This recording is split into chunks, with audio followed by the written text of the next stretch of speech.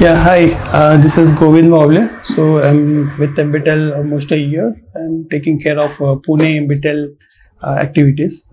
So yeah, with this leadership development program, I could learn a lot actually. Mainly, I could able to fine tune and get awareness to various aspects of the leadership activities which we perform. So mainly started with change agility. So where the change is inevitable in any scenarios. So whether it is in a project or handling the team or with the customers. So with change agility, we learn how to cope up with ending something and starting a new, and then means going with a new initiatives and make all the team members come together for learning the new initiatives in new projects and all.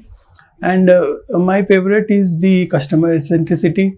So where we have learned different kinds of customer, like how to deal with all these different types of customers. So customers can be tough, customers can be like supportive, and customers can be more like a compliance type of thing. So where we have to deal with these customers by giving the right kind of information what they are expecting, and then making them satisfied with our work.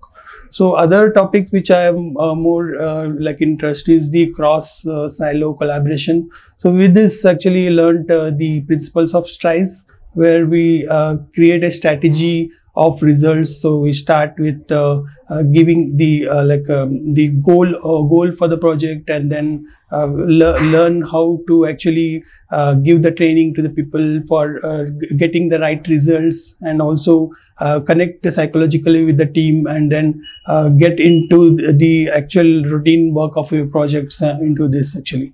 So with this training program, actually it has created awareness and fine tune my day-to-day activity. Definitely all these principles I can apply in all my leadership activities which I have been taking care. So thank you L&D team, Dipanivita especially, and also Sri Lakha, who has actually taken us through all this program, and it was really fun, all this program, and also every month the assignments and all, and also meeting the friends and all. Thank you very much.